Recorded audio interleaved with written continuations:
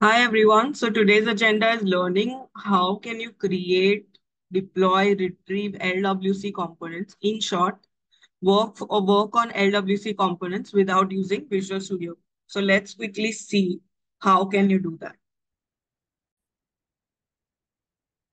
So first of all, you can see that this is a quick action that I've made, and on the click of that quick action, I am able to open a Lightning Web component that I've created.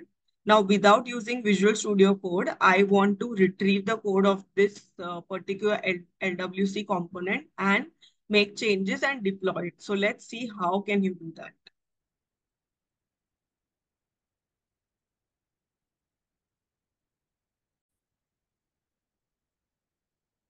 So for that, what you need to do is on Google, just write Lightning Studio extension.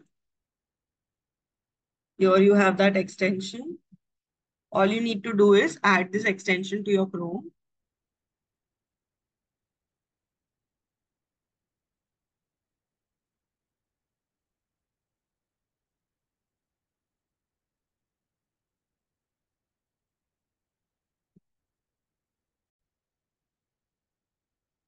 So you see now this extension is added to my Chrome. Now what I need to do is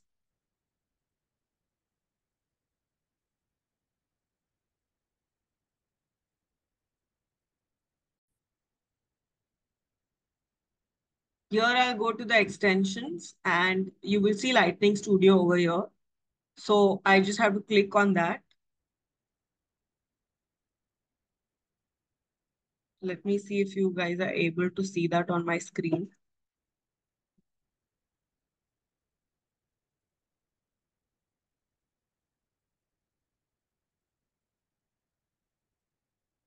Okay, the moment I clicked on that extension that I had downloaded or added to my Chrome, I see the Lightning Studio has opened here. Now, the name of the component. So by the way, yeah, when you open this component, right, what happens is all the Lightning Web components that you have in your org comes over here. They are retrieved automatically. So the component's name was this tab component one. Now let's say I'm adding a text over here.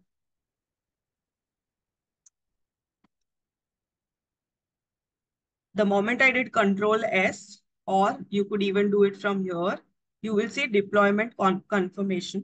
So if I deploy it,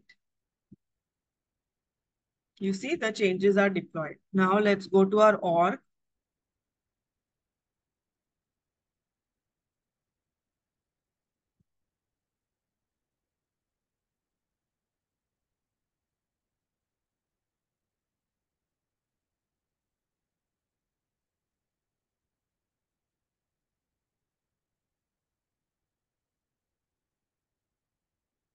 Now I click on tab 1. You see, my changes are deployed to this org. Now, what are the differences between the Visual Studio Code and over here? So here, like you see, whenever I was saving the code over here, it was directly getting deployed to the org, but that does not happen in Visual Studio. In Visual Studio Code, you write some code and you save it. It gets saved locally in your desktop, right? It doesn't get deployed to the Salesforce org until and unless you do it. But over here, when you save it, it gets deployed. So if you want to work on something which is done locally, then it's not possible over here. Secondly, whenever you open the, Lightning Studio, it retrieves fresh set of code every time that you open it. However, that does not happen in Visual Studio Code. Even you have saved something in the Visual Studio Code, you close it and then open for the next time, you will see that set of code in your Visual Studio Code, right? So that's not possible over here.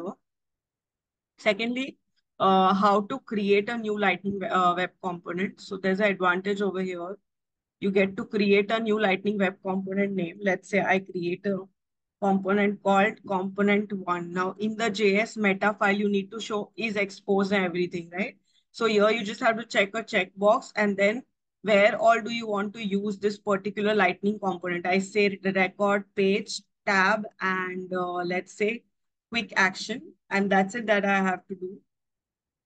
And you will notice that when I do a deploy, it will deploy that component as well as open it here. So when I go to that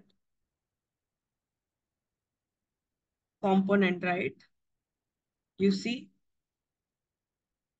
these all things got auto configured. Also, you can create a new Apex class if you want from here. Other things are you can download the component backup. So let's say if I've downloaded any of the component over here, it would be downloaded as a zip file. I'll show you one.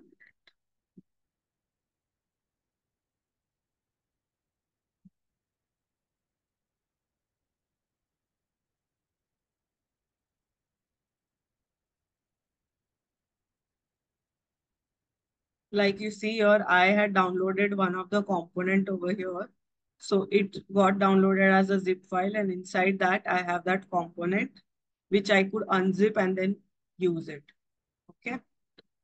Other thing is you could also compare your code over here, which is a good thing.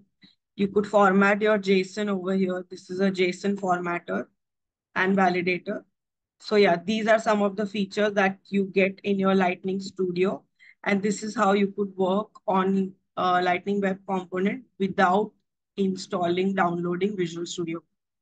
So if this video helped, please like, share, and subscribe, and also hit the bell icon because that would help you get all the notifications, all the new videos that I come up. Thank you.